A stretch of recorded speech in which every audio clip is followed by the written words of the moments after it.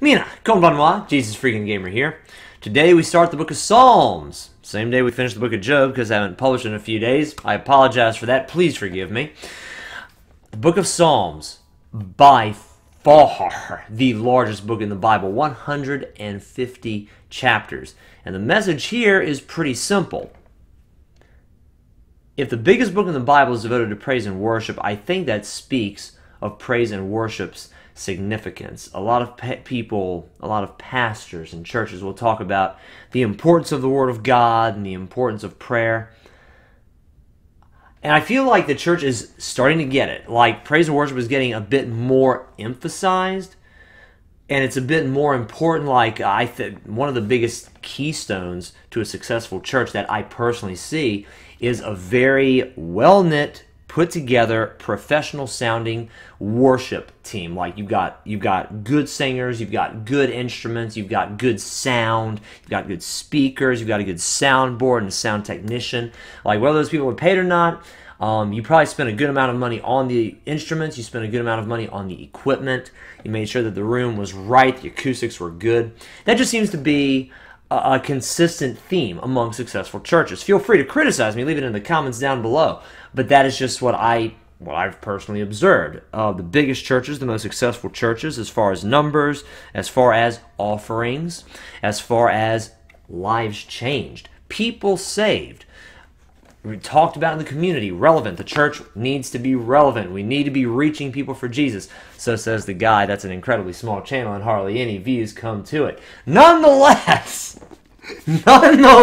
I realize the irony in my statement there. But I am trying.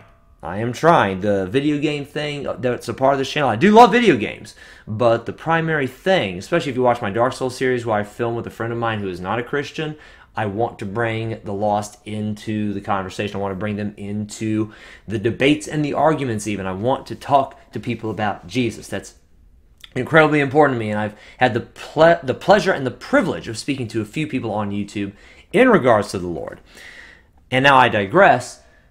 Successful churches, by and large, in all levels, spiritually, monetarily, physically, etc., have good worship teams. If the Bible is going to devote the biggest part of itself to praise and worship, I think that speaks very largely on praise and worship's emphasis and what that should be in our personal lives. Not just the church at large, but our personal lives as well, guys. We'll get into this, I'm sure, as we go into the book of Psalms. We've got 150 chapters. One of them is also the longest book in the Bible, Psalm 118. There is something to be said about this, and we're going to be in here for a while. We're going to be here for a long time, which I'm looking forward to personally.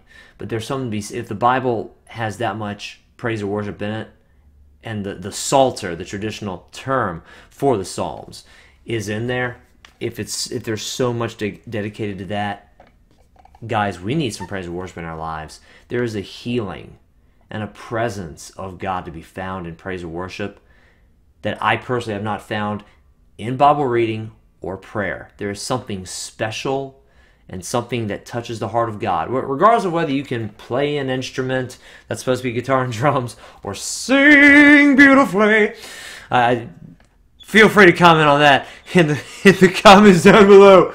But even if your voice isn't good, even if you can't carry a tune in a bucket, your praise and worship to God doesn't have to be musically, although a lot of it is. A worshipful, thankful heart, a praising attitude, being thankful to your Maker, praising Him for who He is and what He's done in your life. And singing, whether you can sing or not, doggone it, those are important things to God. It's very important. Just of note, it's really interesting to me that the former leader of praise and worship in heaven, his name was Lucifer, he was the one who started and triggered the rebellion. Praise and worship leader, not the warrior angel, Michael, not the messenger angel, Gabriel, the praise and worship one. He was the one who mustered up a bunch of angels against God. He was the one who carried that influence and power. I think there are some untapped treasures to be found in praise and worship. Again, the church it's getting there, seeing praise and worship on the rise, and it's taking a much more prominent place. And I think that needs to continue to rise, because if it's the biggest book in the Bible, I don't think we can overestimate how important it is for our daily lives. Guys, thank you very much for watching. I love you, and God bless.